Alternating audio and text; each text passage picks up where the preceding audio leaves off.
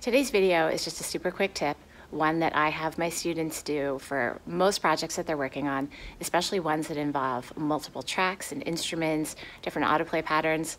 Let's see what I'm talking about.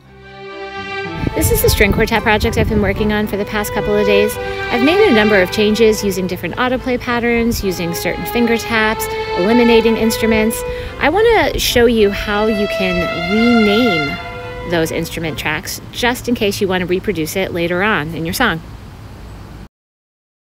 Simply tap on the track, hit rename, and here your keyboard pops up. If you remember, this was my intro and it was just the cello and the bass. Let's go to the next track we've recorded. Here we went with autoplay pattern 3 using a single finger tap. There's no set rule as to how you name these. I just ask my students to make sure it's something that they will remember.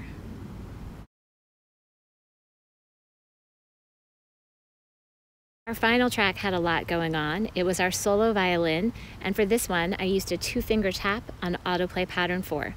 Again, any way you label it is fine as long as you remember exactly what it means. I think renaming these tracks is a great way to remember exactly what you've created, and I encourage my students to do this for all of their projects.